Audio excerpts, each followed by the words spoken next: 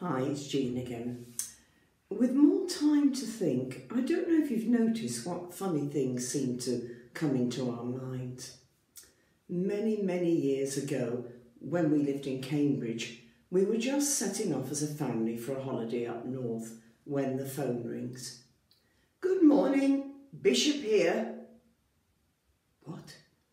Kirkland stands to attention, of course. Hello, Bishop.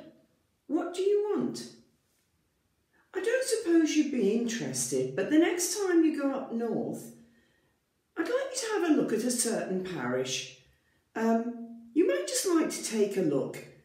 I have to tell you, it's very run down.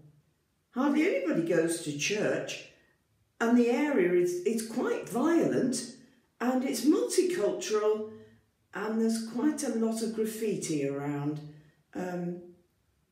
I don't suppose you'd like to take a look. And with that, he's gone. And Paul and I and the very young children are left standing there thinking, what? So we get in the car and we go on our holiday up north.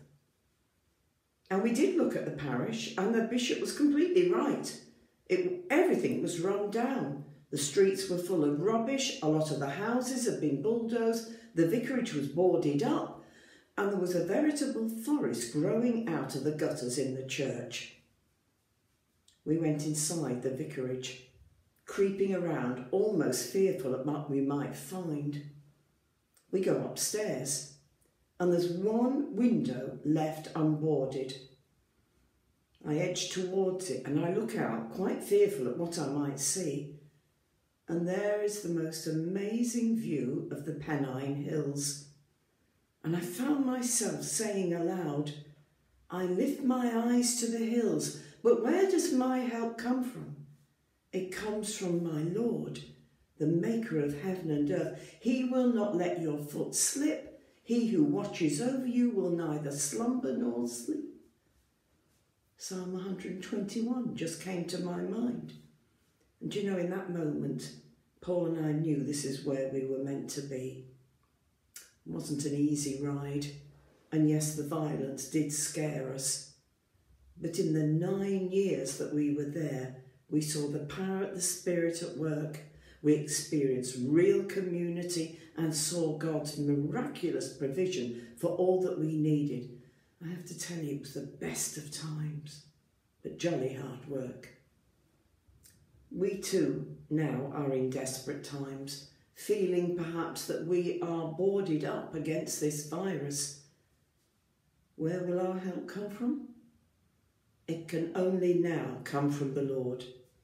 But there are things that we can do. Firstly, look up, and I mean physically, look up to the skies. It's proven to help mental health. Secondly, look to God with your heart and your mind, not down to the news or the latest scaremongering. And thirdly, look up the Word of God. I prescribe a good daily dose of the Psalms. I was tempted to sing here, but perhaps I might spare you that, or there again, perhaps I might just sing it. Turn your eyes upon Jesus, look full in his wonderful face, and the things of earth, they'll grow strangely dim in the light of his glory.